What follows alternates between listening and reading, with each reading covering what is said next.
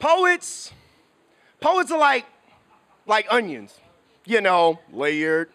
Sometimes they fresh, and sometimes them niggas smell bad. Some would even call us an acquired taste.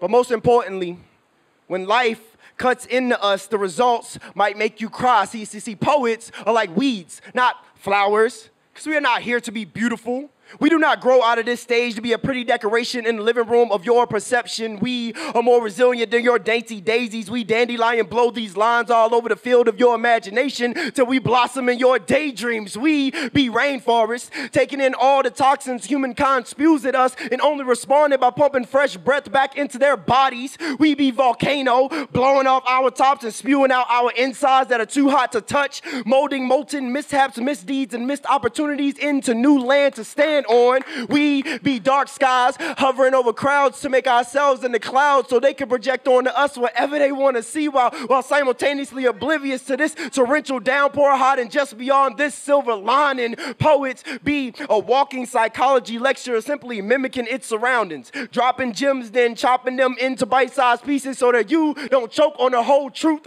Poets be the descendants of downtrodden degenerates who disintegrate and incinerate pages with the pictures and descriptions from our encrypted minds. We be conduits, the middlemen, because we don't write these poems. They already exist in a collective consciousness. We simply transfer them from a higher realm to this one. We are not sweet love songs. We are not gentle ballad. We be the bass beating at the kick drum of your heart until your own music spills out of your soul. We the crescendo, the build up, the climax shit. We be the whole damn orchestra.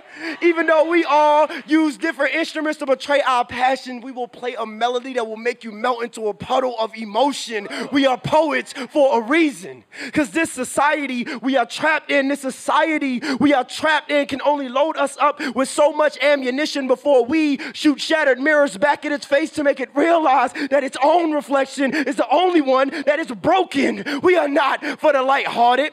We be too sandpaper to wipe your tears with, too sharp edges to cuddle, too hellfire to be so cool all the damn time. Cause life be our pot, trauma be our soil. Water us with inspiration and watch us bloom, watch us grow, watch us heal, watch us poet.